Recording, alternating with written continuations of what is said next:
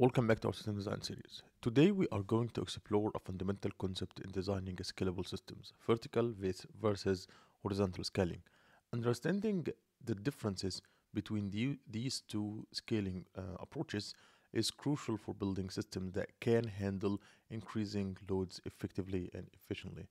So let's try to get an example and understand how they work. So let's say that we have a client and we have our own application. Let's say we have our own server, and our server, like the client sends requests to the server. Yeah, okay, let's delete this one and make it like that. Okay, the client sends requests to the server and everything goes well.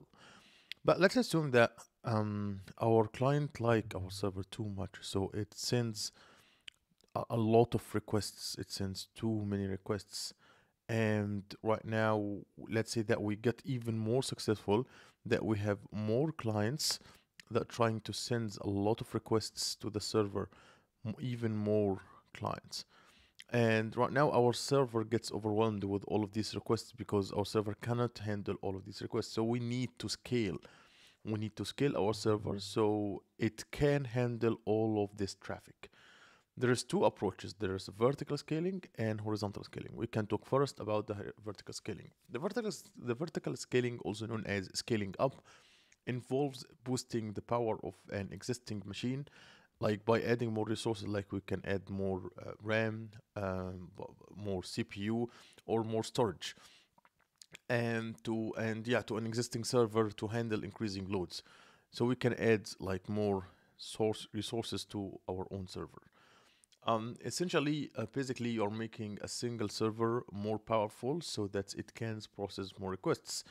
The benefits of this one, it's basically quite simple. Scaling vertically is usually simpler to implement compared to horizontal scaling. You don't need to make changes to your application. You just add more hardware resources to your server. The second thing also, which is less management overhead, because since you're only working with one server, there is no need to worry about managing and multiplying nodes, making it easier to maintain. The cons, we have multiple cons here. First of things, we have a single point of failure because relying on a single powerful server introduces a single point of failure. If that server went down, your entire system becomes unavailable, which can be a significant risk. The second thing, we have physical limits because there are a physical limits to how much you can upgrade a single machine. You can only add so many CPUs or RAM or storage to a server before you hit a ceiling. Like you cannot add RAM forever.